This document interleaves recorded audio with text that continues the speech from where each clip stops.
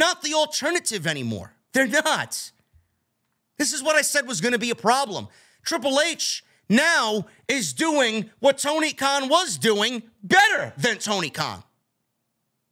Who are you going to side with, Triple H or Tony Khan? AEW wanted to present itself as the alternative. They're not the alternative anymore. They are now basically on par with WWE, trying to do the same thing. With Vince McMahon, it was easy to be the alternative. With Triple H, it's not that easy to be the alternative because Triple H is going to be attacking you the same way that you're attacking him. So what is Tony Khan going to do? What does Tony Khan have to do to, again, present AEW as the alternative? You want great wrestling? You can watch WWE.